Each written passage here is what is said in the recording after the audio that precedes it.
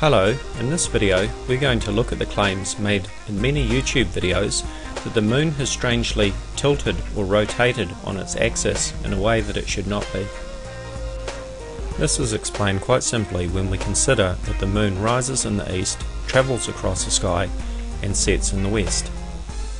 In the northern hemisphere the moon will cross over in the southern sky, and in the southern hemisphere the moon will cross over in the northern sky. I am in the southern hemisphere. Let's have a look at this video of this Concorde aircraft flying across the sky from east to west as if we are looking north. This is the sort of view that we would have from the southern hemisphere if we were comparing it to the moon.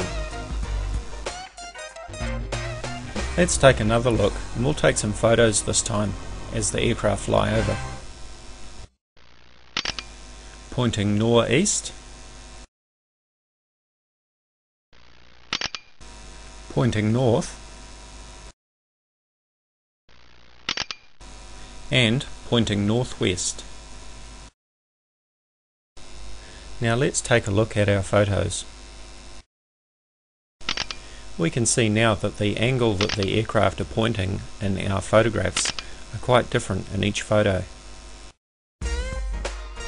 And in exactly the same way we will see that the moon appears to change its angle as it travels across the sky.